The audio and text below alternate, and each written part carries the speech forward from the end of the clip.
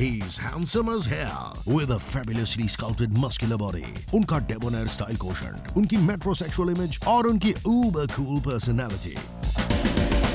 Sir से पांव तक Arjun Rampal is a stud muffin.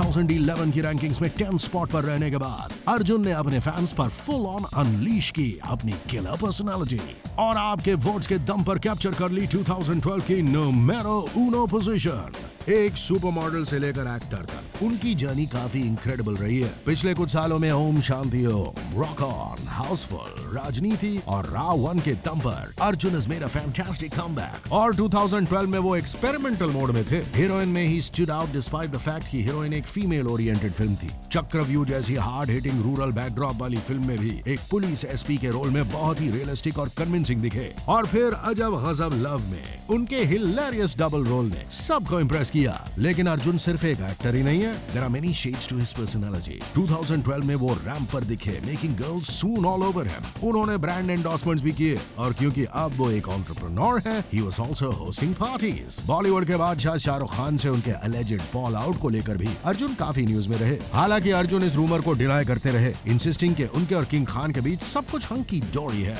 All said and done, Arjun made enough waves in 2012 to conquer the ultimate desirability charts, which is why the Times 50 most desirable men 2012 की rankings में वो है number 1 पर। Oh yeah, Arjun Rampal is the most desirable man in India for 2012.